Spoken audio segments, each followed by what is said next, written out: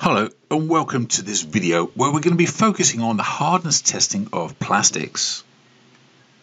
So, Shore or durometer hardness testing. The hardness of plastics is most commonly measured by the Shore test, or not commonly known as durometer test, or Rockwell hardness test.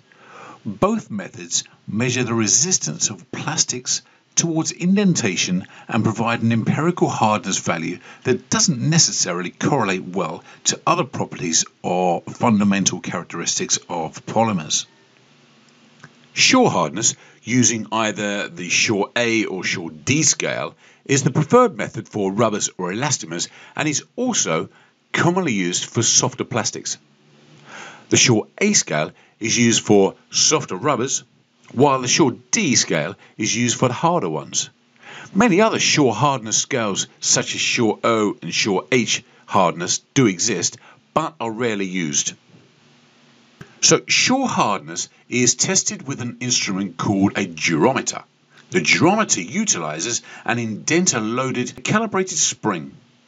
The measured hardness is determined by the penetration depth of the indenter under the load. Two different indenter shapes and two different spring loads are used for the Shore A and Shore D scales.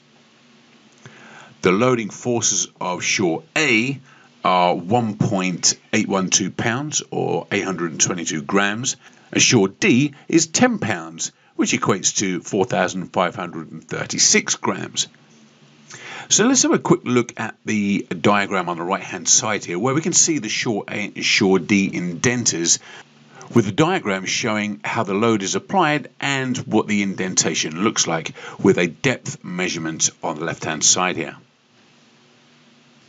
Here are some more Shore hardness examples. Now the Shore hardness value may vary in the range from 0 to 100. Maximum penetration for each scale is 0.097 to 0.1 each. Or if we convert that to millimeters, it's 2.5 to 2.54 millimeters. This value corresponds to minimum Shore hardness, which is 0, or a maximum hardness value of 100 corresponds to 0 penetration. This chart below is a more visualization of the hardness and some typical applications which are shown below. On the left hand side we have the super soft or extra soft, whereas on the right hand side we have the extra hard. So don't forget to check out our other videos in this plastics series, and you can always contact us. There's a link below if you need any help with your projects at all in China. Oh, and don't forget to like this video.